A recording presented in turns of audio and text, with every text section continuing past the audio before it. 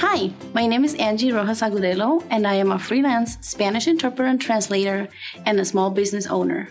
I am also an entrepreneur in residence at Madison College.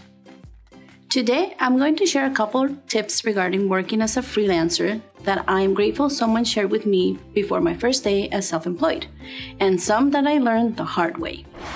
Number 1, record your expenses. As a freelancer, you are your own boss, and naturally, you have some expenses to be able to offer your services. Think about everything you use to be able to get ready for your assignments, even if you also use part of that for personal purposes. Do you have a cell phone to be able to connect with clients? Do you have internet service, a computer, your vehicle? It depends on how you file your taxes, but normally you get the best return when you log in your mileage. Number 2, save for taxes. To make sure you're in good shape for tax time, aim to save about 15% of your income every month to pay for taxes. Being your own boss means you will pay for taxes on your own, and you do not want to end up with a big tax bill without the funds to pay for that. It would be a great idea to connect with an accountant with experience with freelancers and 1099 miscellaneous forms to establish quarterly estimated tax payments.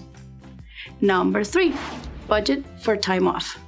A great benefit from being a freelancer is that your time is flexible. You can take time off whenever you see it fit for you. And also, to be able to offer a great service, you need to take care of yourself and your family. However, this also comes with a downside. You do not have paid time off from an employer. As self-employed, you would have to pay yourself for time off.